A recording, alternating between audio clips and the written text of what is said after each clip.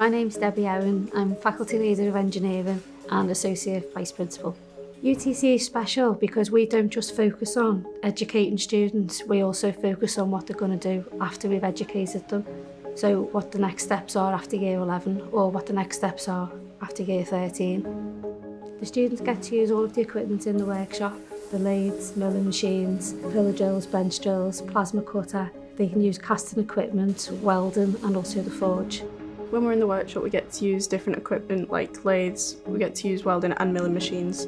You get to use lathes, machines, all sorts of milling machines, robots, pneumatics, hydraulics, anything you can really imagine engineering based. So at UTC I developed my technical skills, so all of your engineering skills and your hand-on practical stuff. And I also did my soft skills, so stakeholder communication management. Doing turning on the lathes, using milling machines, on the forge, doing some welding, which was a bit out of my comfort zone, but very enjoyable. I used the workshop a lot, so I used the lathes, the milling machines, the forges. I also used the CAD facilities, such as AutoCAD, 3D printing, and Fusion 360. It helped me learn my fundamentals of engineering, especially with CAD design, which I've progressed into. So it's helped me learn about isometric drawings, orthographic drawings. Key Stage 4 is all about the BTEC Tech Award. The course involves students learning about the different types of engineering sectors, so it's going to help them to choose the correct pathway for them. It's also got design elements, so they'll learn how to do a design, convert that into a CAD drawing. They then take those CAD drawings to the workshop and they'll create a product. Key Stage 5 have a choice of extended diploma, which is 3 A-level equivalent, or double award, which is a 2 A-level equivalent. What students tend to do for those two qualifications is they have quite a lot of practical work in the workshop, so that's using the equipment such as lathes, milling machines, plasma cutter, welding, depending on what the students have designed. It's really focused on you. There's not like a massive school where you're just another person. Everyone cares about you, your subjects is refined and you really focus on what you enjoy doing. UTC is different from other colleges because you've got smaller class sizes.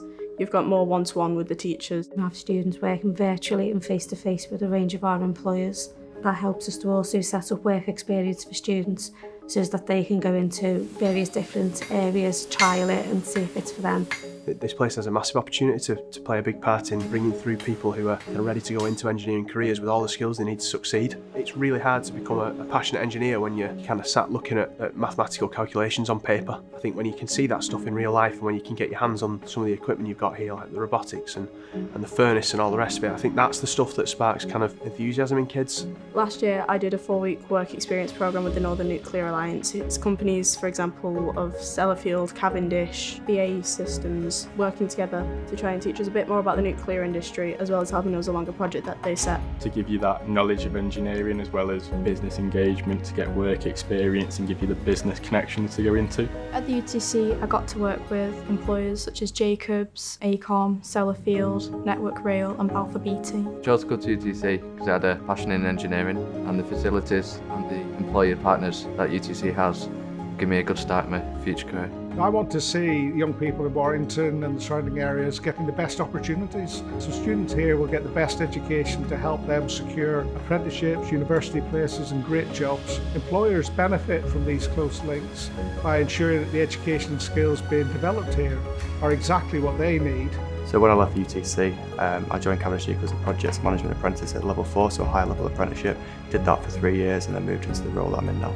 The UTCs are really, really good and give like a bespoke, diverse set of skill sets as well. And again, it provides real life experience. There's a lot of employee engagement at UTCs, and again, that's really good for when it comes to apprenticeship graduates because we know exactly what skills the UTCs can provide and we can then use that in our engineering and our workplace. It gives the employees like ourselves confidence that students have a broad appreciation of STEM subjects and have that background in engineering disciplines that's been tailored to our industry. UTC offers that ability for children to be more hands-on, gain the skills in a way that works better for them. And we kind of want to make sure that the younger generation choose engineering as a career path. So it's kind of putting engineering on the map for young people so they can then take that forward as a career choice. It helps them gain access to those employers too. It helps them to decide what their particular areas of interest are beyond just the classroom, beyond just the theory, and actually see what happens in reality in the local area.